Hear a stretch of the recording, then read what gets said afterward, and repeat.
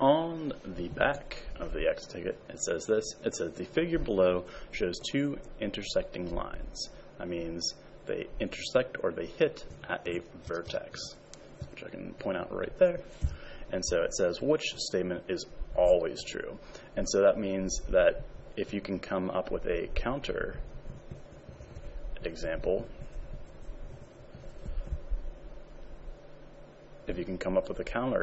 that makes it false, we know it's not a true answer. So let's just go through these. So we have a couple of things here, but let's try to work through this. So we have, it says angle 1 and angle 3 are right angles. So let's see, angle 1, so that's going to be angle 1 is here, angle 1, and angle 3, well, they are opposite of each other, and they do not share a common side, and so they also can see, these are, so 1 and 3, they are vertical angles. We know that they're vertical angles. But do they make 90 degrees? Well, you can check.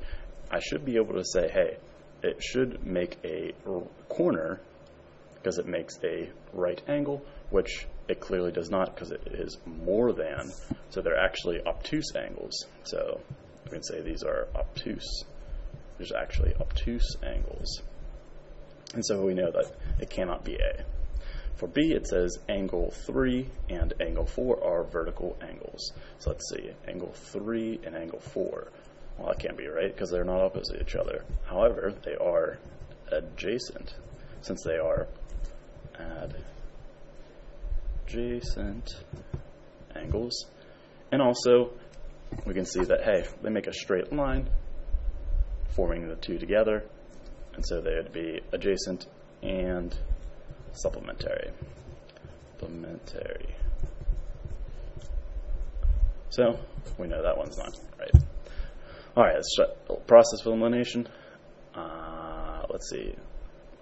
For C, it says angle 1 and angle 2 are complementary. What does that mean again? It means 90 degrees. So it's saying if I combine those two, well, I can't be right either because they actually form a straight line as well. So they're not complementary. They are actually supplementary as well. All right. So let's see. It should be this last one, but let's double check. It says angle 1. So we'll say angle 1. Let me highlight it. Angle 1 and angle 4. Let's get the other one. Angle 4. So that's this one. Are supplementary angles. And they don't have to be adjacent, but they do have a sum. Sum is 180. And so we know that this is always true.